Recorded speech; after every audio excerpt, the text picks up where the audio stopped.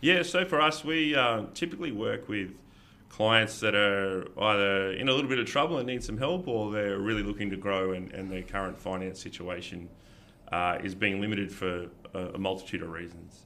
But for us, our real strength is a lot of people, it's an old cliche, but a lot of people work in the business and not on it.